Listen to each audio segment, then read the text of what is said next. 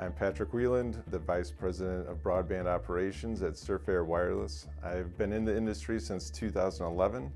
I started off as just a field tech doing an install, moved on and became a tower installer and became a manager of the wireless operations. So Surfair Wireless really wants to target those niche markets where it's underserved. We really want to be able to connect everyone. So connecting the unconnected is really important to us to move our neighborhoods forward. And we found that with using the Baicells LTE product, we're able to hit those small underserved areas and provide broadband services to the underserved. Surfair has been using the eNodeB 227 product line from Baicells, and we've found that it really works in niche markets, specifically small areas that we're trying to target, whether it's small neighborhoods that we're trying to hit or small towns in the rural parts of the states that we serve. One town in particular is the town of eNBs over in western Indiana, and we found that while it's got miles and miles of farmers' fields, the town itself sits in trees. So when we did our initial survey on the town's water tower that sits on the edge of town, we could see for miles in all directions except for where most of the population is.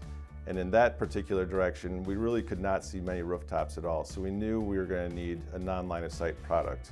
So we found that the 227 with a small form factor was a perfect fit for this location because we only need to shoot to a small radius in the town, and we also had very limited mounting up on top of the water tower. And again, the 227 was a perfect fit because of the limited space.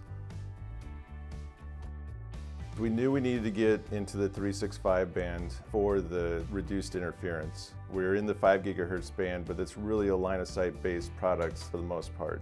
And we like the non-line of sight capability of the LTE product line. We found the Nova-227s to be very easy to install. When it comes to the towers, we typically install these on smaller self-supporting towers, so we really need something that's compact. We've also found it very easy to install because of the lack of an external antenna. With the built-in antenna, it's a lot easier for our tower guys to run up and install than it's easily powered using power over Ethernet.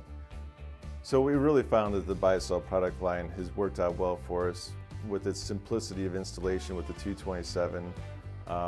The other product lines that have even better non-line of sight performance, and then the cloud core on the back end really simplifies things for us. It ties into our billing platform. Everything is automated. Our installers really like installing the Baicells equipment because of the ease of installation. We plan to continue using the Baicells product line for its non-line of sight performance. I would recommend Baicells as an LTE solution to other carriers.